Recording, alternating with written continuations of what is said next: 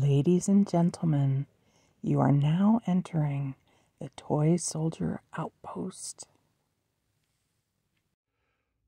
Welcome back to the Toy Soldier Outpost.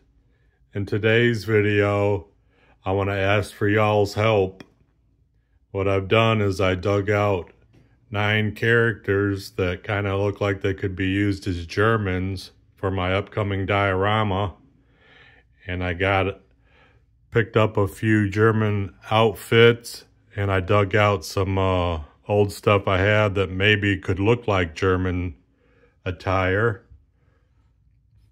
But what I need y'all's help for is to kind of give me some opinions, tell me if I got the right clothing on the guys for Germans.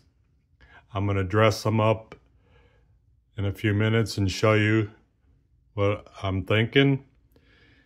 And also, if anybody can tell me if this is anything German, this insignia here, or what it is. But I'll get these guys dressed up and I'll come back and hopefully I can get some input.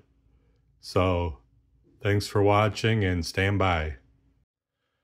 So this is what I'm kind of thinking for my German infantry troop. Now, what I'd like to ask you is, if I put a Hitler mustache on him, would you say this guy looks like Hitler? Because I really am not going to spend $200 for a Hitler doll for this diorama.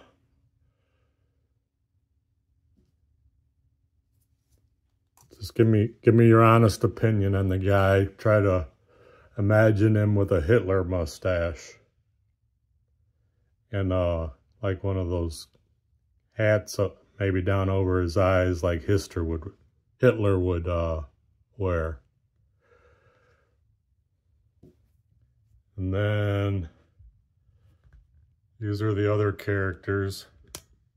If someone can tell me what this insignia is and if this looks like a German uniform. Then we have this guy.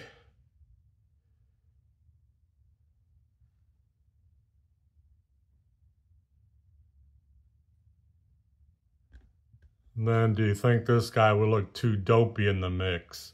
He kind of reminded me of Schultz, but he's one of those Buzz Lightyear dolls, and he was just going to waste. So if you could tell me if he looks like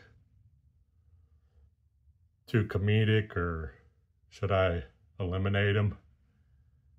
And then we got these 2 characters.